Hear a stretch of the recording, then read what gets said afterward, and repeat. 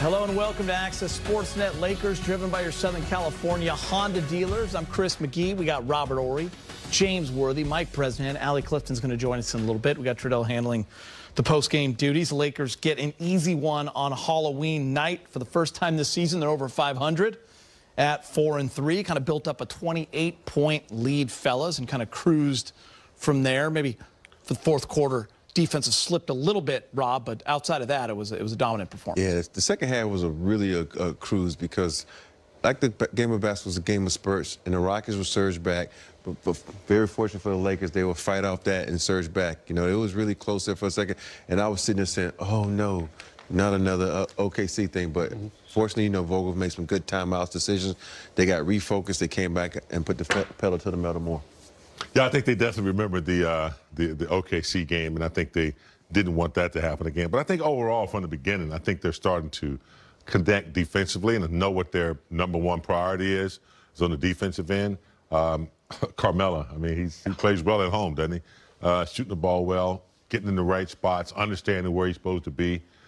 I just think, you know, they're starting to play like they're supposed to be playing. I know the Rockets aren't, you know, one of the elite teams, but, you know, they need to practice against anybody other than themselves. And I think they're, you know, hopefully shaping up on that end. Yeah, 2 words, definitely lesson learned, okay? Based on what happened last week, they were up 26 in OKC. We all know what happened there. Today, they're up 24. And ideally, you know, they stay there. And LeBron doesn't have to play the fourth quarter, or AD, or Russ.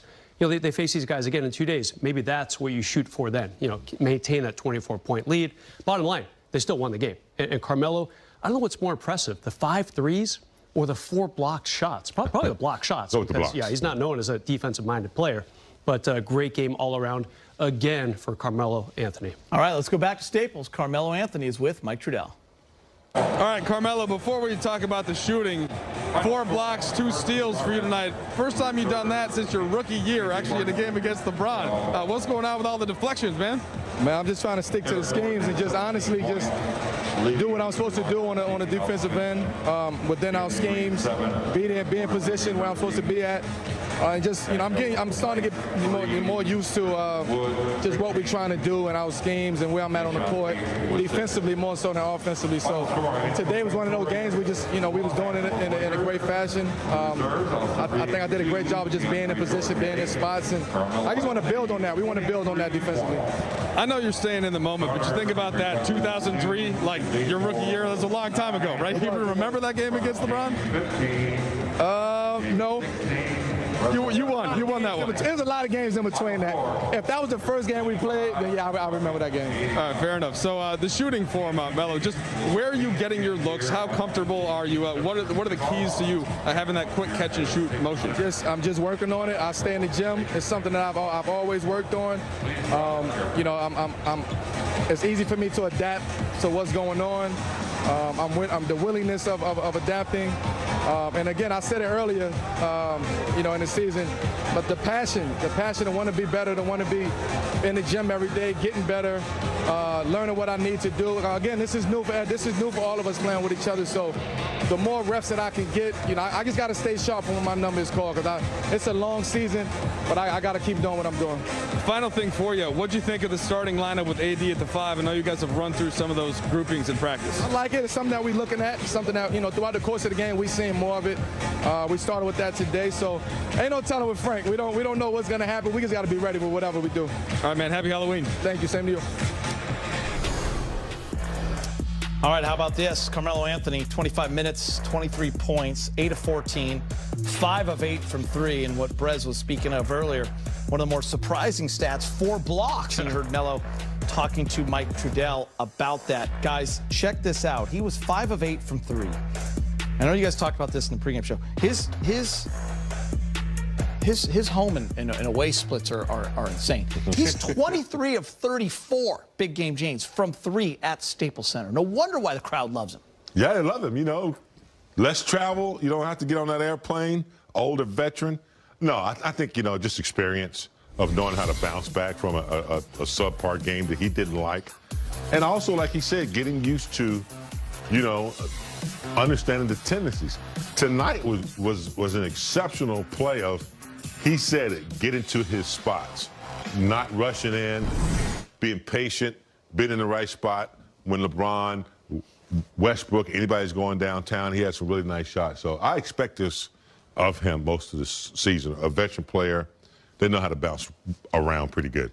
And for me, when I watch Carmelo play, I always want to watch that first shot because he's such a guy. When he sees that first shot go down, that means he's hot. Yeah. And if he shoots a great shot, that's what you want to see. And that first shot he took was no one near him, so it was an easy shot. He saw it go down, and I said, uh-oh. That's all he needs to keep going and going. He's like a microwave, so he's hot. When he's hot, he's one of the best shooters in the game. Yeah, so on the second day of free agency, the Lakers signed 4 players.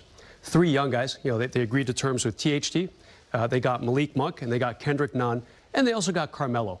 Had you told me that Carmelo, of those 4, would be the most impactful this quickly in the season, I would have said you're out of your mind. Obviously, THT and Nunn, a non-factor right now. They're not playing. But picking up Carmelo and seeing him do even more than he did in Portland. You know, he got his 14, 15 points a game up there. He's getting like 20 every other game down here. Just a great start for him in a Laker uni. It's interesting when you know, Rob, we always joke about how you said that one night, listen, there's a big 4. It's not just a big 3. And when he has nights like this, and he's had them now a few times, it takes a lot of pressure off of LeBron and AD and Russ to kind of have to come up with all the offense, Big Game James. And it's nice to have that ball moving and find someone else like a Carmelo Anthony. Well, it's just like when LeBron is out, now we have Westbrook who can handle the rock and run the team. Carmelo is another one of those veteran players that when called upon, if a player's out or say if a player's in foul trouble, he can step up. He's done it just about everywhere he's gone. And he, you know, exemplified that tonight by knocking down some more threes, defense. I think the more minutes he gets out there, he can be one of those guys that if somebody's not around or somebody's injured or we need some quick buckets, he's a go-to guy. He can probably start on a lot of teams in this league. And coming off this bench and be able to sit back and watch how the Lakers play, because sometimes the Lakers will play fast, sometimes they play slow. I think Carmelo is a seasoned vet where he can sit and say, okay, this is what I need to do when I come in the game. And that's what I like about him coming off the bench. He's a very intelligent player. We don't talk about that enough. He can watch and analyze the game, say, okay, this is where I can get my shots. This is where I can help the team out. But I think he said it best. He's learning the defensive scheme a lot better. If you watch his rotations tonight, he was getting a foot in the lane. He was getting back. He was being active. And that's what I wanted to say, because we know what he can do offensively, but what can you do defensively? I know the Rockets aren't a great team, but defensively tonight, the Lakers looked a lot sharper than they have the last couple games in terms of their rotations and their schemes. You heard Melo tell that to Mike Trudell. They turned the Rockets over 27 times for 32 points. That's a season high. Also a season high in steals with 15, Bress. Yeah, really impressive on the perimeter. Avery Bradley, you know, a lot to do with that. Russ had a really nice game defensively, too. He was at plus 26 the last I checked. You got to give these guys credit. I mean, this is a very young, talented, but erratic Houston backcourt. Jalen Green, 2 of 7 tonight. I mean, you know, the Lakers really clamped down on him. He had 30 the other night. Porter, again, you know, can get a little crazy sometimes on the court there, but the Lakers kind of bottled him up.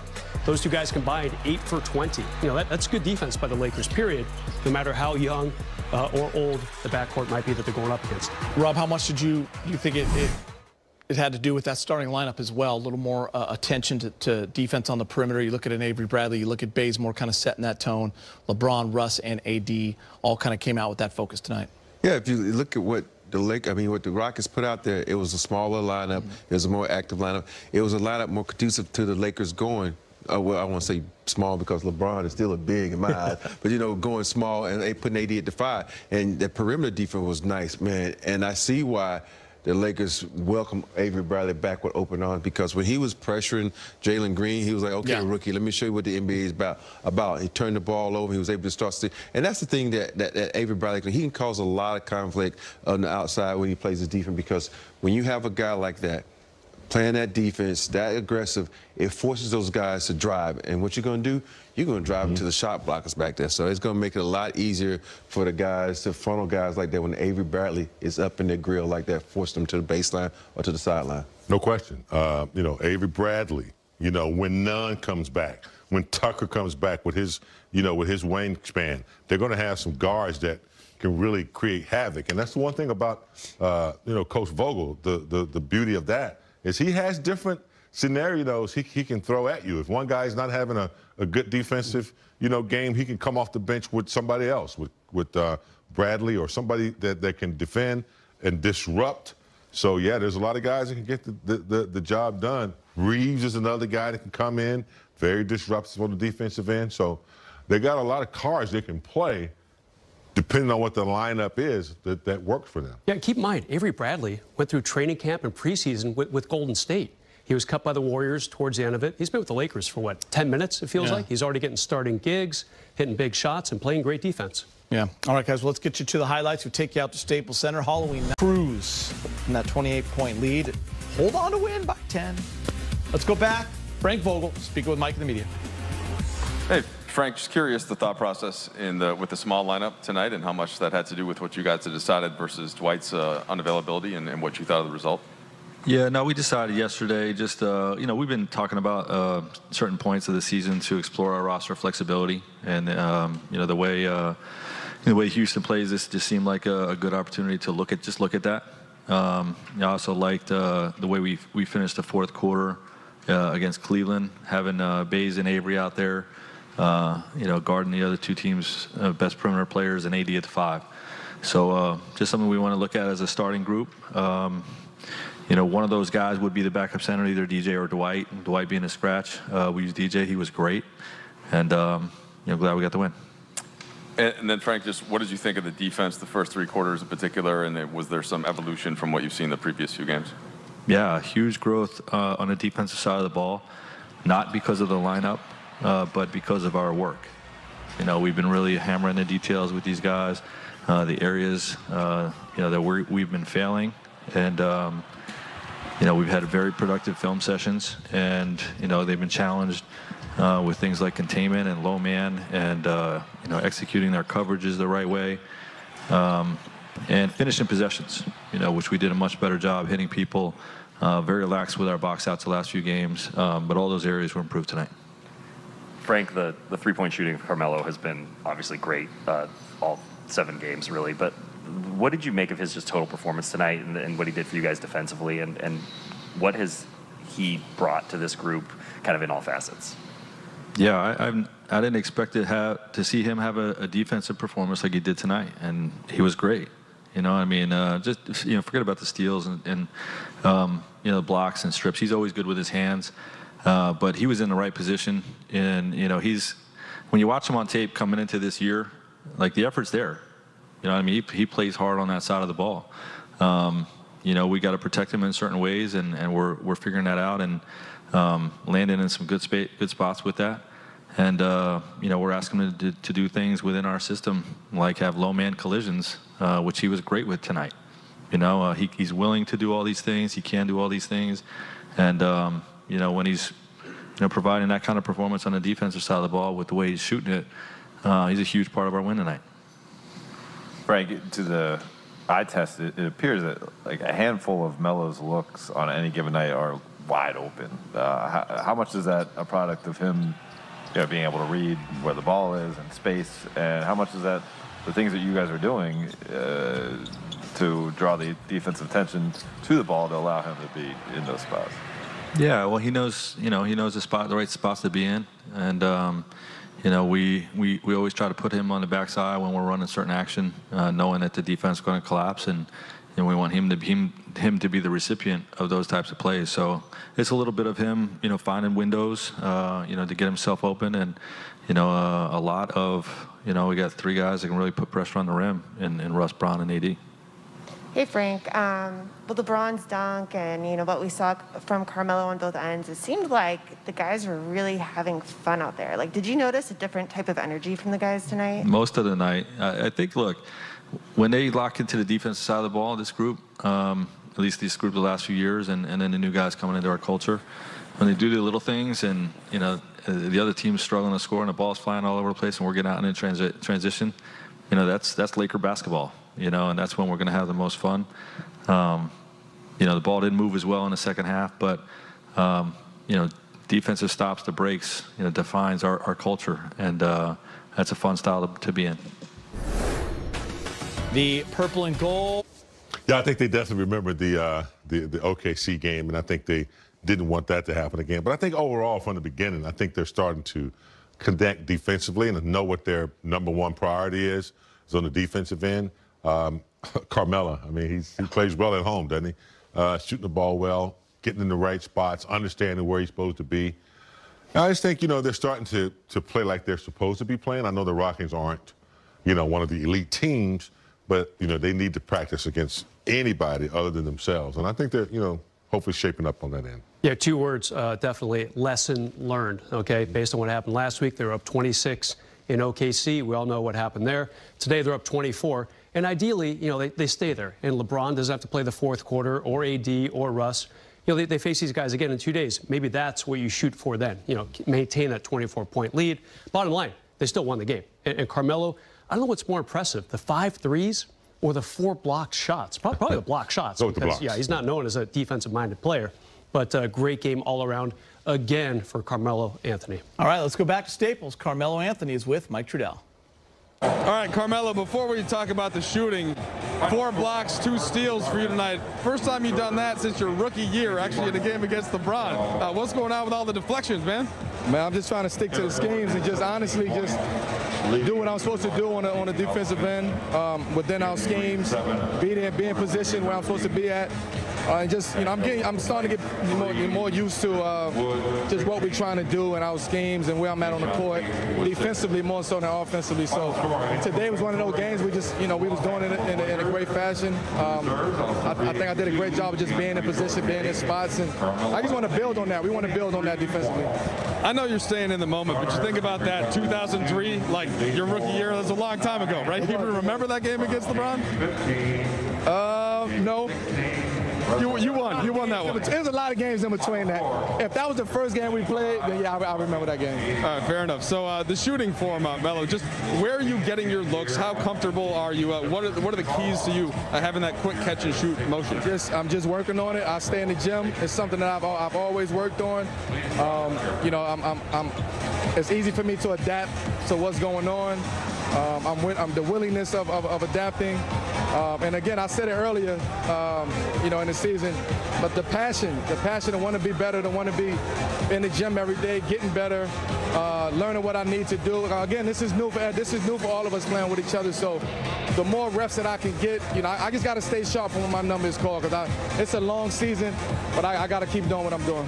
Final thing for you, what'd you think of the starting lineup with AD at the 5? I know you guys have run through some of those groupings in practice. I like it. It's something that we're looking at, something that, throughout the course of the game, we've seen more of it. We started with that today, so ain't no telling with Frank. We don't know what's going to happen. We just got to be ready for whatever we do. All right, man. Happy Halloween. Thank you. Same to you. All right, how about this? Carmelo Anthony, 25 minutes, 23 points, 8 of 14, 5 of 8 from 3. And what Brez was speaking of earlier, one of the more surprising stats, 4 blocks. And you heard Melo talking to Mike Trudell about that. Guys, check this out. He was 5 of 8 from 3. I know you guys talked about this in the pregame show. His home and away splits are insane. He's 23 of 34, big game James, from 3 at Staples Center. No wonder why the crowd loves him. Yeah, they love him, Less travel. You don't have to get on that airplane. Older veteran. No, I think, just experience of knowing how to bounce back from a subpar game that he didn't like. And also, like he said, getting used to, understanding the tendencies. Tonight was an exceptional play of, he said it, get into his spots, not rushing in. Because that's sort of the area of the ball that you captain. From your perspective tonight, what was so much better than it had been prior to this? Our communication was really good tonight. Our schemes, we followed our game plan to a T tonight. We held the team to 85 points besides the last quarter. We did a really, really good job. 15, 20, and 19 in the first 3 quarters. So, we were just able to, work as a unit, do what we were supposed to do. But I think our communication was very on point tonight, which helped us with a lot of our coverages where we usually have some struggles. But when we out there communicating and guys are listening to everyone and making sure that guys are talking, holding guys accountable on the defensive end. we can play really good defense, and we kind of been struggling in transition, and we were getting back, loading up, making sure guys saw several bodies and not just playing one-on-one. This is a question for the group. You guys had a pretty decent sample size with going big in the first 6 games. How did it feel with the way you guys started with that first group, and what are the things you like about what that group was able to give you tonight? I think getting me on the perimeter, another lob threat with DJ and Dwight. We're great defensively. Well, we can be great defensively with the rim protection and letting our guards come back and get the rebounds and push Bron, Russ, and whoever the other wing is. So it's some good components to us playing big. But there's also good components of us playing, small when I'm at the 5. So we just take it game by game. And obviously there's a matchup where they don't have a real dominant, post presence or a guy who's really dominant on the offensive boards. So we want to look at that small lineup when I'm at the 5. But it can change game by game. Dave, I'm sorry. Kyle.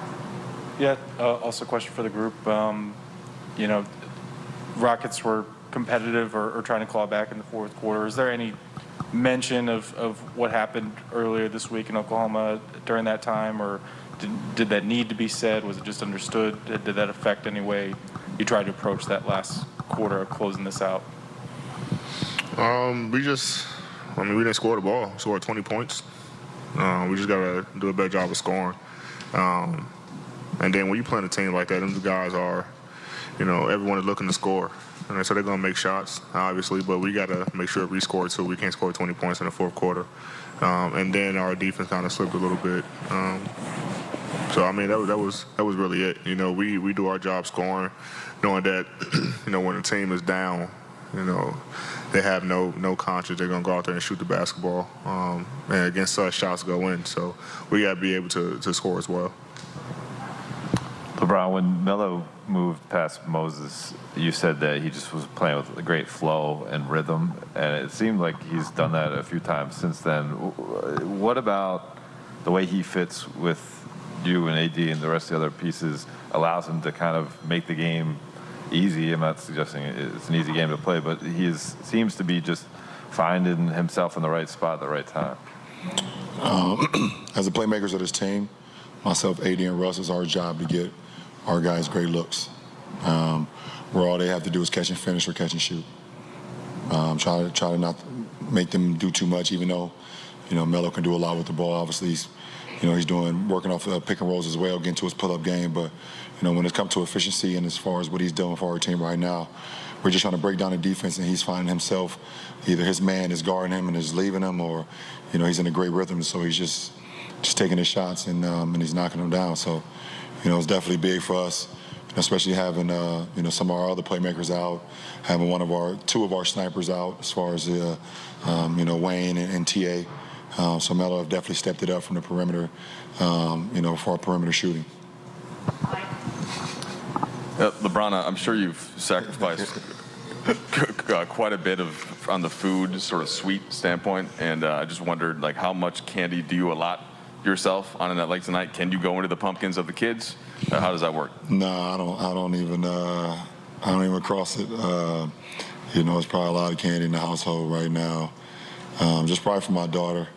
My boys aren't candy kids.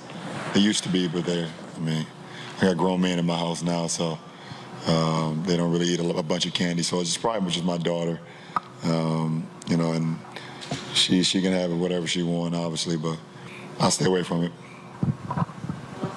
Hey, LeBron, at age 36, do you sometimes surprise yourself with what you're able to do, like that backwards two-handed slam dunk? And then also, did tonight just feel like Lakers basketball, more fun than it's felt so far this season? No, I don't surprise myself because I know how much work I put into my craft and my body and preparing myself for the game. So I'm able to go out and do some things that other people are still questioning how I'm able to still do. But it definitely felt like Laker basketball tonight defensively, is what Frank been preaching. We know he's always on us about defense and protecting the rim. You know, not having turnovers offensively, being efficient, sharing the ball, moving the ball, and tonight was a good game for us, and we hope to do it again on Tuesday. Just a quick one for both of you. Of your Lakers, excuse me, of your Lakers teammates, who had the best costume and why yesterday?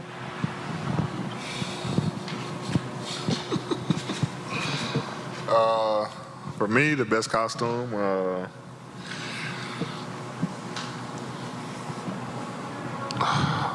don't remember all the costumes. You had a good one. I think yours was good too. That was good. I say Bron. To have them on their back foot. What did you see on that side of the floor especially? I thought that we were very aggressive defensively to come out. Obviously with Avery and Bays in there, those guys have two dynamic guards who can come out and score a lot of points. So we just wanted to come out and just, you know, pick up the pressure a little bit, try to create turnovers, deflections, and pack the paint on those guys as much as possible. And I think that we did a great job. And, you know, Avery and Bays were the catalyst to that tonight. DJ, you've spoken about the willingness to play different roles. Frank has talked about different lineups. Tonight we saw you with the second unit. Just wondered what those conversations are like and how that impacts, if at all, the way that you approach the game. I think that he needed more scoring off the bench from me and Melo. So I think that's why I came off tonight, which was a great game plan in my opinion. Makes sense. Yeah. No, we. I think with a team like this, we're so experienced, and a lot of guys are selfless at this point in their careers, and we know that we're going to have to give up a lot of things. You know, maybe shots, minutes, touches, whatever it may be. You know, nights you play a lot, nights you may not play at all. Starting rotations, whatever it is. But, you know, I think that's what makes up a great team, is us being able to give ourselves up for something bigger. And then last thing for you, is there any difference in the way that you are playing with that type of a lineup coming off the bench versus when you're with the starters? Is it a same basic way that you play, DJ? I think it's the same way I play. I don't change I haven't had to change my style of play up my entire career. I've been the same player, so it's very easy for me to have that small adjustment. But you know, I'm in there with different guys, and